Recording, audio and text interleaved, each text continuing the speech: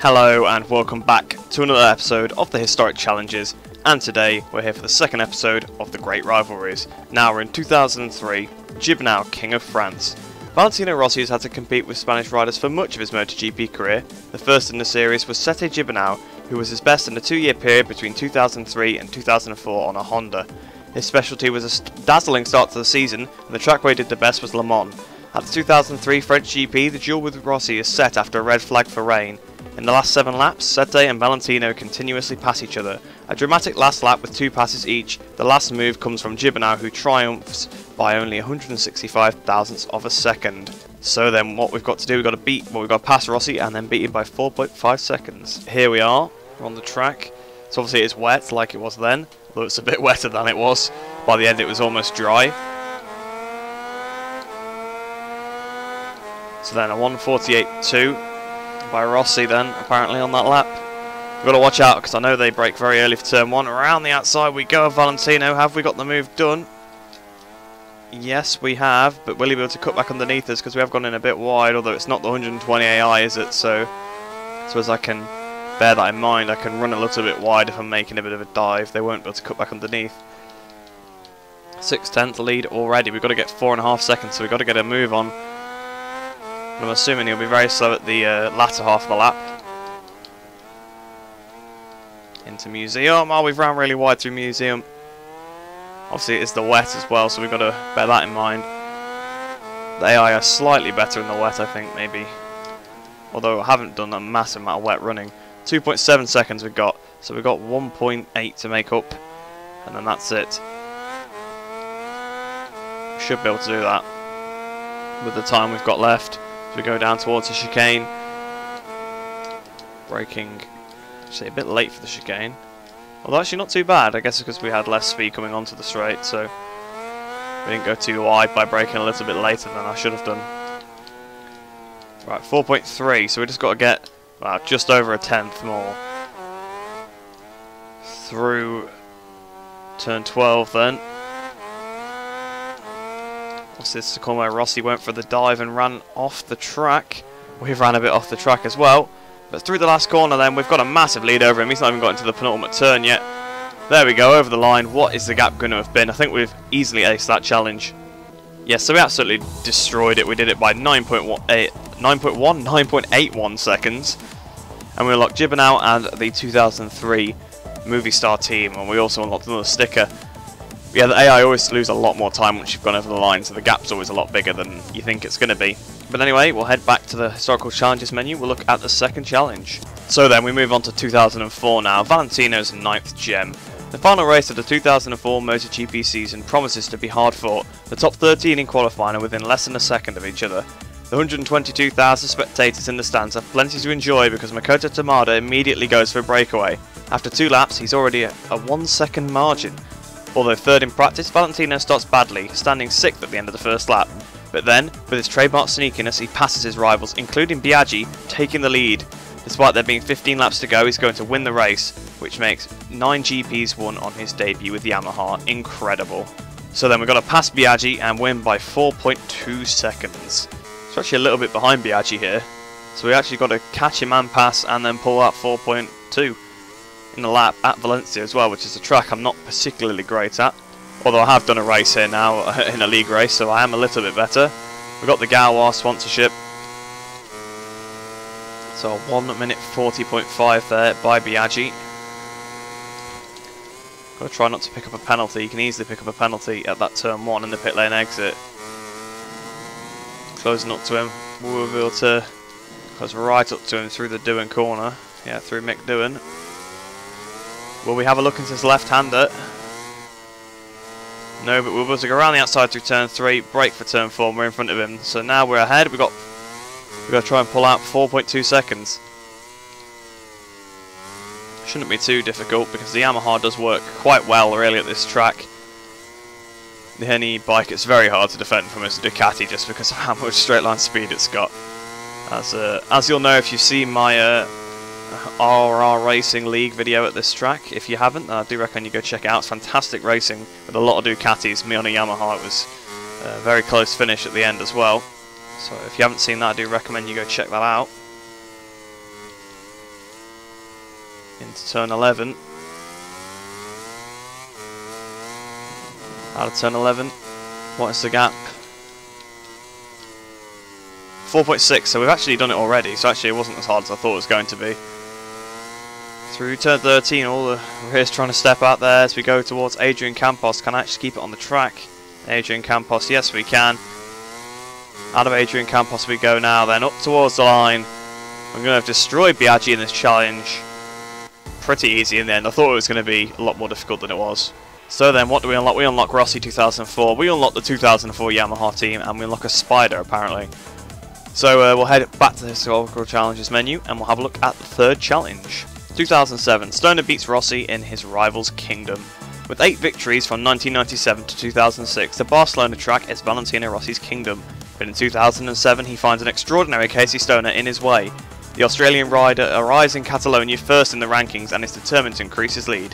Dani Pedrosa takes the lead at the start, but on lap 2 is overtaken by Stoner.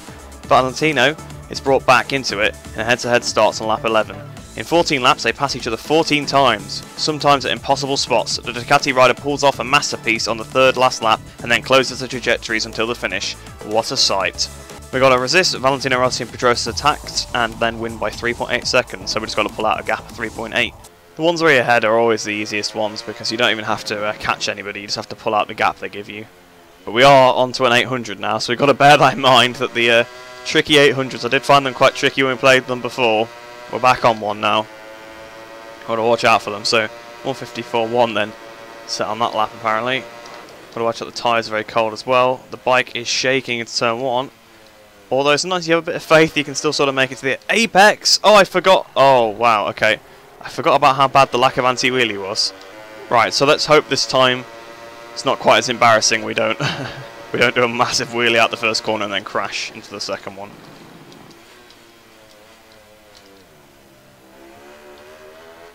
Well, that was, I mean, it was still an appalling corner, but at least it didn't crash this time. So we got 1 second already. We got to get another 2.8 out then. Sliding it through turn 3. I don't think we'll be on the 800s for too long. We might be on it again for the last challenge, for a guess, but the 800s are definitely the hardest bikes to ride in this game, at least in my opinion. I thought the 500s and the 990s were difficult when I played through them the first time, but compared to the 800s, they are easy. The 800s, just with the lack of anti-wheelie and the amount of power they've got, so obviously you haven't got any riding aids with the 500s, but they're nowhere near as powerful as these 800s are, so they don't wheelie nearly as much.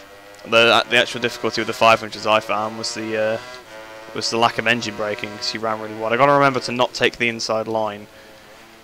Yeah, go the old way around the corner. We got 4.1, so we are safe. The other day I was playing online and I didn't see that Catalunya Classic had been picked, so I thought it was the normal Catalunya, so I just turned in and then realised everybody else was going around the other one, looked at the map and realised I'd gone through the wrong corner. There's no indication of which one it is, so if you don't catch which one won the vote, you just see Catalunya, you just assume it's a normal Catalunya race. But anyway, out the last corner, up towards the line, we're going to have, well, easily done this challenge. 142.7 set on that last lap as well. How far were we in front of Rossi at the end? 6.6 seconds, so an easy win there. And this one we unlock Casey Stoner 2007, the 2007 Ducati team, and well, don't really know what expression that is, just a bit of a meh emoji. So we'll head back to the historical challenges menu now, and we'll have a look at the 4th challenge of the episode. Well, the final one really, but it is the 4th one. So we're moving on to 2009 now, and once again we're at Catalunya. Valentino on the last corner of the last lap. Barcelona 2009, just a place in data enough. All Valentino Rossi fans remember the joy of that day like it was yesterday. On the eve of the Catalunya GP, the ranking reads Stoner 90, Lorenzo 86 and Rossi 81. The 3 of them immediately go for it on the 9th lap and the Ducati rider drops off. The 2 Yamahas compete for victory, locked together during the laps with a minimum 34 thousandths of a second to a maximum 474 thousandths of a second gap. Rossi is leading at the beginning of the last lap, but Lorenzo overtakes him on the first corner. Jorge remains first until the last bend, where Valentino overtakes his bike by 35 centimetres at 180 kilometres an hour. What a feat. So then we got to pull out 4.4 seconds at Catalunya. I must say it's interesting that it's the same track, still an 800, so very similar. yet we have to pull out a bigger gap, and we have, you know, we've also got to pass him.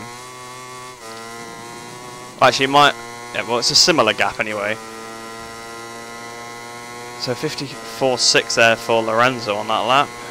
Go towards the first corner. Oh, the bike's not happy, the bike's not happy, the bike's not happy. I've picked up a penalty apparently as well. So we're going to pull out another half a second on him. I thought I'd retry it.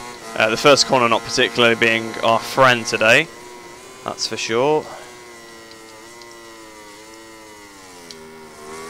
Especially with cold tyres, turn 1 is not a nice one on these bikes. And we're close up to Lorenzo, not the inside, it's a turn 3. That was a very close manoeuvre, but we've got it done. So we're now into the lead of the race. We've got to pull out 4.4 seconds, so I've got to get a move on. So we go into turn 4. We've gone in a bit hot, got a trail brake on the front to get it stopped. Nice, that's just something you have to do. Turn 4 is one of those corners that can really suck you in. Turn 5, again, is likewise quite similar. You can easily overshoot it, but I find turn 4 is slightly worse for that. And you fire it out, turn 5, there's a little kink in the straight, turn 6, and then get hard on the brakes for turn 7 once again, and then you get launched at the hill. So we've got 2.7 seconds already ahead of Lorenzo, flicking the bike over through 8. So we've got the hill towards turn 9, not too bad of a corner. Then you just got to maximise your exit then, because you carry that speed all the way down the straight towards turn 10. We got to remember. Oh! What's happened? Okay, that was a weird crash, really weird, and well, we're now behind Lorenzo again. We actually had almost done it. That's a bit unfortunate, really, isn't it? I'm trying to see if I can still do it. I think we might actually be able to, you know.